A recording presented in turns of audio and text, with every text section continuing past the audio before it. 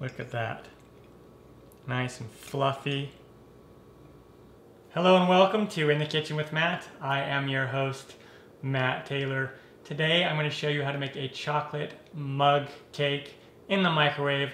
Start to finish, this is done in under about 5 minutes. So awesome, super easy to do. If I can do it, you can do it. Before I move on, make sure to subscribe to my channel and hit that notification bell so you don't miss out on any of my new videos. Let's get started. Down below in the description box, you'll find a list of the ingredients and their amounts. Now this mug cake is perfect if you just want to make a one serving cake just for yourself, or maybe just for 2 people. Super fast and easy. It's great because you don't have to make this whole giant cake and be tempted to eat it all. And it's just done so quickly in the microwave. All right. Now, if you want a classic cake, check out my YouTube channel here. I have tons of different recipes for normal cakes baked in the oven, but this one is done in the microwave, okay? And you can use a cake mix. I have an older version of this video where I use a cake mix, and I'm going to show you how to do it from scratch. So, begin. Take a nice mug, and I have 3 tablespoons of all-purpose flour, or you could use cake flour. 3 tablespoons of sugar.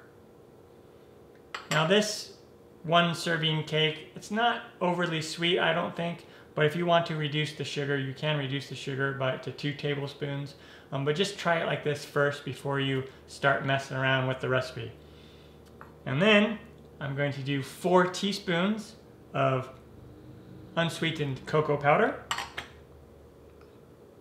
about 1/8 teaspoon of salt, or just a pinch of salt, and then 1/4 teaspoon of baking powder.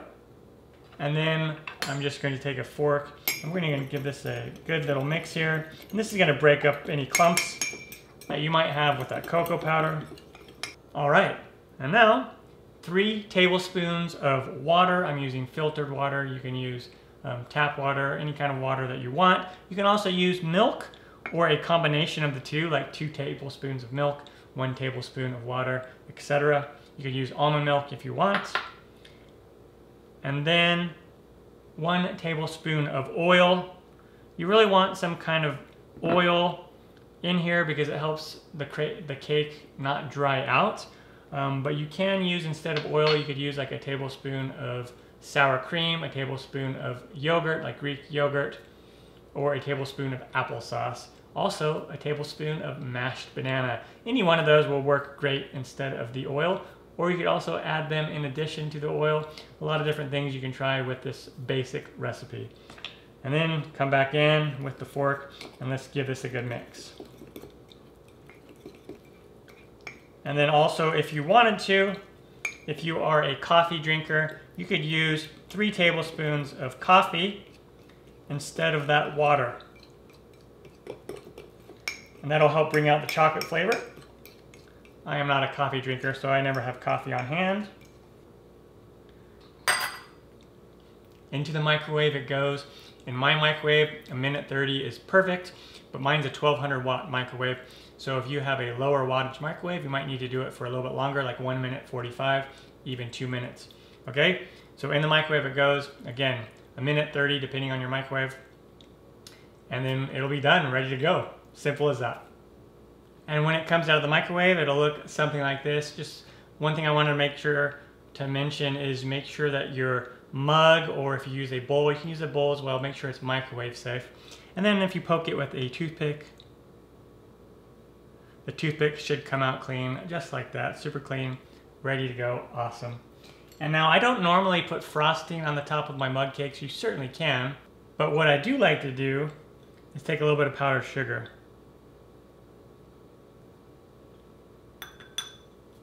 And just put it on top, just like that. Awesome. Well, there we go. Chocolate mug cake done in under 5 minutes. It's a perfect, quick little treat if you're craving like chocolate cake and you don't want to bake a whole cake. Now let me dive into this and show you what it looks like. Look at that. Nice and fluffy.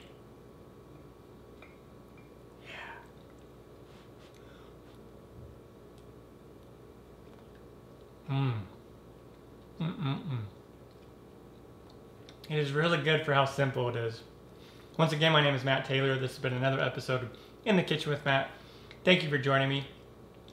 As always, if you have any questions, comments, or requests, put them down below, and I will get back to you as soon as I can. Thumbs up, down the corner, push it. Don't forget to subscribe to my channel and check out my other videos. Take care. Time for me to dive into this some more. Yeah. Look at that.